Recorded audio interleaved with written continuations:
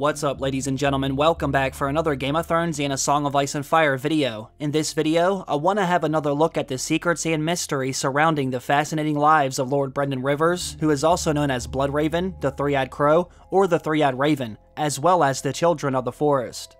They have been influencing and orchestrating some of the major events throughout Westeros' history, all while somehow remaining safely hidden behind enemy lines out beyond the wall during the White Walkers' rise in the heart of winter. During the 8 seasons of Game of Thrones, we were led to believe they were helping Bran Stark, but I've always been of the belief that they are actually assisting a much darker force. I will show you some of the evidence that I believe reveals how they are negatively affecting the events in Westeros from the very beginning. In this video, I will show you why and how they are helping the White Walkers and or the enemy known as the Great Other, even if it is against their own will. Either way, maybe they're not as innocent as we initially thought. If you're able to get on board with this idea, it might help you look at Game of Thrones' final season through a different lens. Now, in order for you to see how this happened, we have to go all the way back to the beginning, when Bran Stark first discovers Cersei and Jaime's incestuous relationship inside the Broken Tower of Winterfell. This is actually the exact moment when everything was set in motion. Let's have a look at how George R. R. Martin wrote that scene, as well as many others, because I believe it was Bloodraven who made sure Bran fell on that day, which will ultimately lead to him helping the White Walkers invade Westeros. Although Jaime Lannister may have been the one to throw Bran out of the window, it was Bloodraven who influenced Bran into being there at that exact moment. You see, the reason why that happened was because Bloodraven had to make sure something would happen to Bran to stop him from growing up and becoming a knight, like he always wanted. He had to make sure Bran would go out beyond the wall and find him instead. Well, Bran obviously could not become a knight if he wasn't able to walk, run, or fight, and that is exactly what Bloodraven wanted. Suddenly, Bran's new reality made him want to die because he could no longer live out his dream.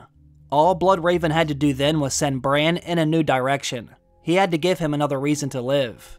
And this is where Jojen Reed enters the Game of Thrones. Bloodraven started sending Jojen Reed dreams because he wanted to use him as his instrument that would deliver Bran Stark right to his doorstep. And we all saw what happened in the show. As soon as Bloodraven no longer needed Jojen Reed, he allowed him to die. What makes it even more disturbing is the fact that Bloodraven showed Jojen Reed how and when he would die, yet he still manipulated him into making that journey anyway because he needed Bran Stark. When you think about it, they could have saved him if they really wanted to. They knew the army of the dead was waiting right outside of the cave, yet they did nothing until Jojen was already dead. What's even worse is they showed no remorse after sacrificing him. Now I'm sure some of you are thinking, that only happened in the show. Well, if you have read A Song of Ice and Fire, then you know what happened to Jojen in the books might actually be worse. Not only did they let Jojen die, but they might have also fed him to Bran, as a way to awaken and further enhance his green seer visions. That's right, after Jojen Reed goes missing inside the cave, Bran is fed something that looks sort of like blood. Now I know there is a lot to unravel here for all this to make sense, so like I said, we need to go all the way back to the beginning. We need to start asking ourselves if Bloodraven and the Children of the Forest are actually working with the Great Other, or the Night King, or whoever the White Walkers have as their leader in all the A Song of Ice and Fire novels. I believe they are using Bran as a way to make sure the army of the dead get through the wall and invade Westeros. I believe they have been lying to Bran Stark from day one. Now, for those of you who don't know, Green Seers are able to look far into the future, as well as communicate through different animals. Bloodraven, the Children of the Forest, Bran, and even the Night King are able to do this because they're all getting their powers from the same source. In the Ancient History section of the World of Ice and Fire, it says, "Legend further holds that the Green Seers could delve into the past and see far into the future." The Septon also said that the Children of the Forest could speak with ravens and could make them repeat their words. Make sure you remember this because we will see it happen over and over again throughout George R. R. Martin's A Song of Ice and Fire. This is very interesting because we hear the ravens influence and even foreshadow different events throughout the novels. Basically, whenever you hear a raven or crow say something throughout A Song of Ice and Fire, you can guarantee it's Bloodraven and or the Children of the Forest sending their messages from their cave beyond the wall. Like I said, they do this to foreshadow and even affect the events happening in Westeros. Now, as you all know, one of Bran's favorite things to do was climb the walls of Winterfell. This is something he would do often before he had his unfortunate accident. What he actually loved climbing the most was the Broken Tower at Winterfell because he enjoyed interacting with the crows that set up on its roof. In Bran's second chapter in A Game of Thrones, it says, "There was a crow's nest atop the broken tower where no one ever went but him, and sometimes he filled his pockets with corn before he climbed up there, and the crows ate it right out of his hand. None of them had ever shown the slightest bit of interest in pecking out his eyes. They never threatened him in any way because that was Bloodraven and the children of the forest inside the crows. The last thing they wanted to do was scare Bran away because they needed him to become comfortable with climbing the tower. They were essentially grooming Bran for a big event. This is when Bran discovers Cersei and Jaime's secret. There are a few interesting things that happened during this moment, and I believe it's what indicates Bloodraven and the children were orchestrating the event. After Bran was thrown from the window, it says screaming, Bran went backward out the window into the empty air. There was nothing to grab onto. The courtyard rushed up to meet him. Somewhere off in the distance, a wolf was howling. Crows circled the broken tower, waiting for their corn. Now I want to focus on that last sentence. I find it interesting that George R. R. Martin ended this chapter by reminding us the crows were there still waiting for their corn. At first glance, it might seem very insignificant. Bran was just thrown out of the window after witnessing Queen Cersei sleeping with her brother, and for all we know, he might be dead. However, that very last sentence has nothing to do with that. I believe the writer is reminding us of the crows because they heavily influenced what happened. Bloodraven and the children of the forest led Bran to that broken tower. They knew he would want to feed them, so they sat there above the window on that fateful day, waiting for him to arrive. I also think they are the reason why Cersei and Jaime saw Bran in the window. Cersei and Jaime did not randomly look out the window while Bran was there. Something actually happened that made them look. It says Bran saw her face. Her eyes were closed and her mouth was open, moaning. Her golden hair swung from side to side as her head moved back and forth, but still he could recognize the queen.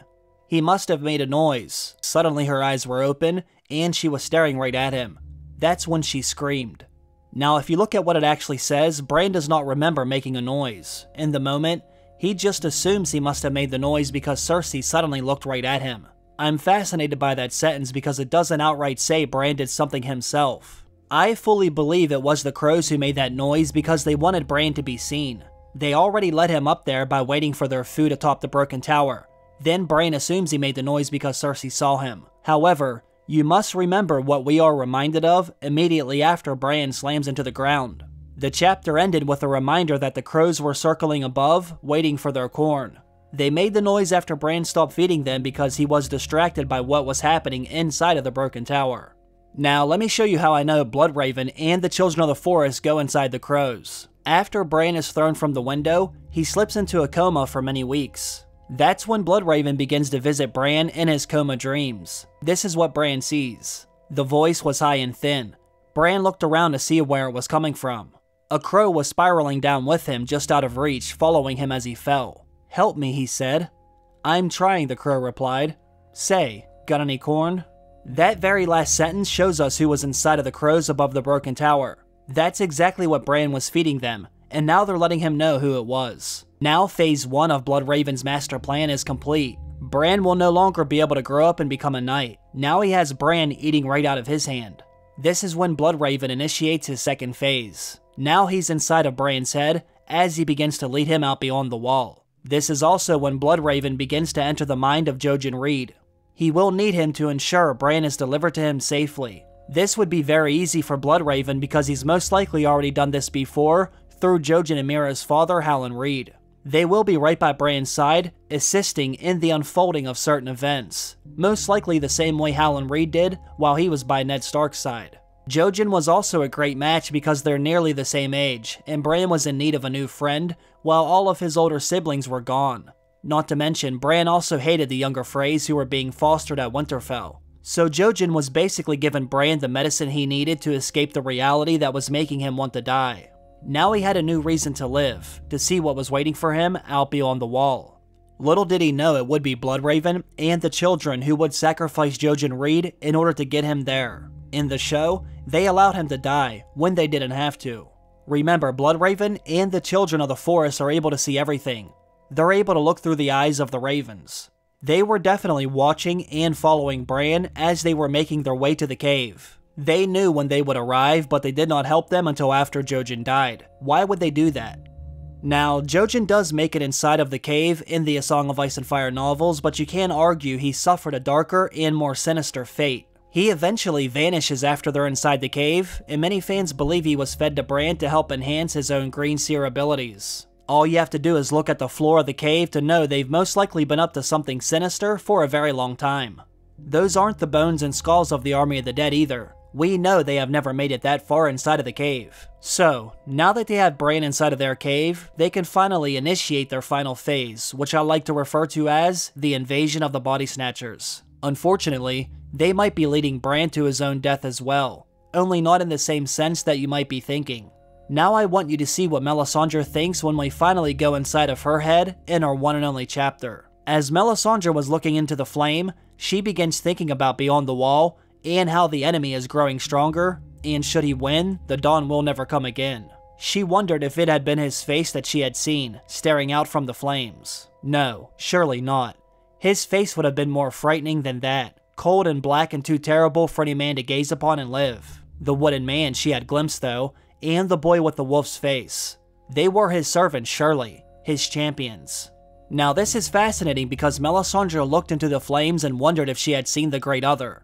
Only then did she realize she was looking at Bloodraven, the wooden man inside of the werewood, as well as Bran, who is the boy with the wolf's face. She believes they are serving the Great Other, and they will be his champions. Now we all know Melisandre has been wrong before, but I don't think we should disregard everything she sees. You have to ask yourself if there is any other evidence that may back up what she now believes. I don't think it's that crazy to think Bloodraven might be working for or with the Great Other, even if it is against his own will. We already know it was the Children of the Forest who created the White Walkers, and for some reason, they're now living out beyond the wall during their rise. Have you ever wondered why they would live out here, surrounded by who they say are their enemy? Maybe they have been lying from the very beginning. Remember what Old Nan said to Bran.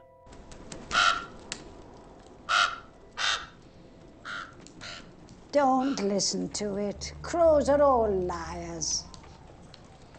Maybe it was a warning because she knew where Bran would go. Another thing I find very interesting is what happens when Bran went inside the werewood net on his own. Although this scene only happens in the show, we might see something like this in the novels because it's what led to the White Walkers entering the cave and Hodor holding the door. And we all know George R. R. Martin has said that scene will happen in the books.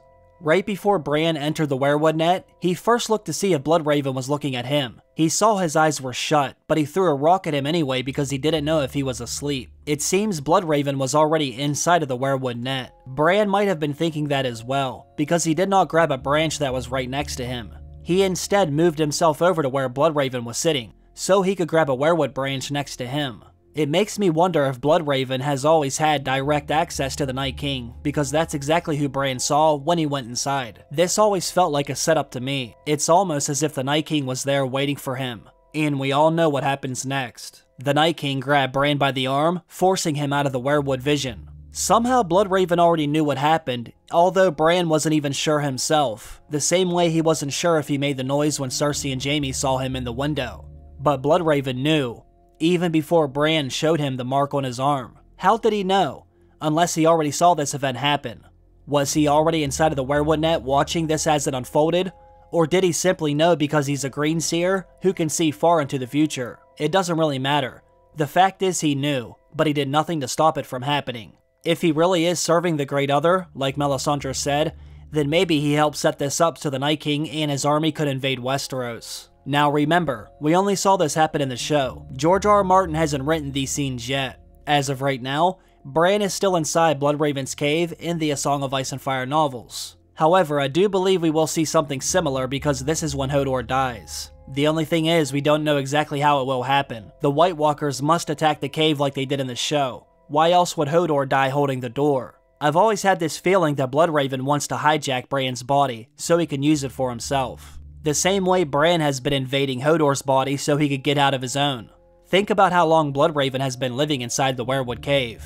I cannot imagine he enjoys living there like that decade after decade. I know you've all seen Bloodraven in the show, but have you heard how he is described in A Song of Ice and Fire? It's a very disturbing image. It almost sounds as if he's a white in the Army of the Dead. When Bran sees him in the light, it says, "Seated on his throne of roots in the great cavern, half corpse and half tree, Lord Brendan seemed less a man than some ghastly statue made of twisted wood, old bone, and rotted wool. The only thing that looked alive in the pale ruin that was his face was his one red eye, burning like the last coal in a dead fire, surrounded by twisted roots and tatters of leathery white skin hanging off a yellowed skull. The sight of him still frightened Bran, the weirwood roots snaking in and out of his withered flesh, the mushrooms sprouting from his cheeks, the white wooden worm that grew from the socket where his eye had been. Bran liked it better in the dark, because he could imagine he was the three-eyed crow who whispered to him, and not some grisly talking corpse. Remember what happened moments before Bloodraven died in the show. He looked at Bran and said, "Now it's time for you to become me." The time has come. The time for what? For you to become me. Everyone assumed that meant Bran would now be the new three-eyed raven, but what if it meant something much darker? What if Bloodraven left his body and entered Bran's mind the moment before the Night King ended his life? Remember how soulless Bran started acting after that happened. Bran was no longer the same, and even Mira Reed said he died in that cave. You died in that cave. From that day moving forward, it always seemed as if there was a darker force or energy now living inside Bran's body. After Bloodraven said, "Now it's time for you to become me," what if he actually meant he would take Bran's body and mind for himself? Maybe Bran slipping inside of Hodor's mind was foreshadowing this all along. Let's also not forget what Benjen said after he rescued Mira and Bran. Mira said the three-eyed raven was dead, but Benjen said he lives again. And in that exact moment, Bran snaps out of his visions. Why did you help us? Three-eyed raven sent for me. The three-eyed raven's dead. Now he lives again.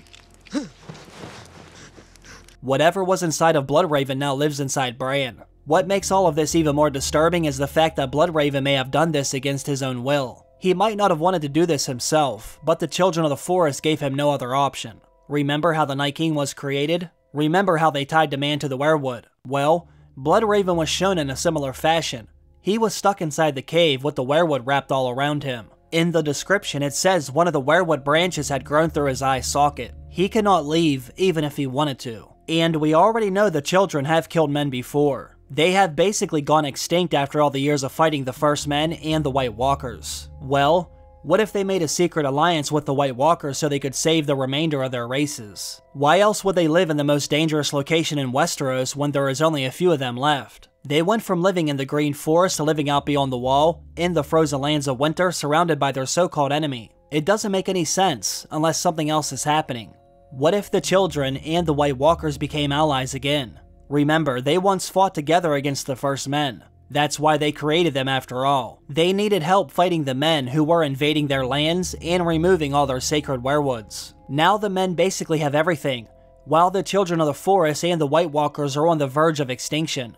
In the A Song of Ice and Fire novels, we learn something very interesting about the Children of the Forest and Bran's final chapter. I happen to believe it's one of the most important chapters George R. R. Martin has written. It revealed so much new information about Bran, Bloodraven, the children, and their weirwoods. I have always been of the belief that it's setting up how this story will end. Let me show you what Leaf says to Bran. Before the First Men came, all this land that you call Westeros was home to us. Yet even in those days, we were few. The gods gave us long lives, but not great numbers, lest we overrun the world, as deer will overrun a wood where there are no wolves to hunt them. That was in the dawn of days, when our sun was rising. Now it sinks, and this is our long dwindling. The giants are almost gone as well. The great lions of the western hills have been slain. The unicorns all but gone. The mammoths down to a few hundred. The direwolves will outlast us all, but their time will come as well. In the world that men have made, there is no room for them or us. She seemed sad when she said it, and that made Bran sad as well. It was only later that he thought, men would not be sad. Men would be wroth. Men would hate and swear a bloody vengeance. The singers sing sad songs where men would fight and kill. I believe this is foreshadowing how the Children of the Forest actually feel. They are still angry over losing their lands. They do hate the men who now live there. And they have sworn a bloody vengeance that will see them gone, no matter the cost. So, how do they resolve this issue? Well, the first thing they did was snatch Bloodraven from the Night's Watch while he was out ranging beyond the wall. Then, they secured him inside their weirwood cave, the same way they did the man who became the Night King. Now they're using Bloodraven to get Bran. They've already sacrificed Jojen, then Hodor, and even Bloodraven himself. They foreshadowed this by Bran slipping inside of Hodor. Now the same thing will happen to Bran. Bloodraven will go inside of Bran right before he dies. he will snatch his body and help lead the White Walkers south. Like Melisandre saw in her flames, she believes they are serving the Great Other and will one day become their champion. All bets will be off once Bloodraven gets inside of Bran. There is a reason why old Nan told Bran the story about the original Night's King. She was foreshadowing what would eventually happen to him. The only difference is this time, the Night's King will come for all of Westeros. Now, according to old Nan, the Night's King ruled at the Night Fort for 13 years, and while he was there, he was able to bound his brothers of the Night's Watch to his will. Very similar to how the Night King has his army of the dead under his spell. Now, during his reign, the Night's King began making sacrifices, and no one was able to stop him until his very own brother, the Stark of Winterfell, joined forces with the King Beyond the Wall and the Wildlings.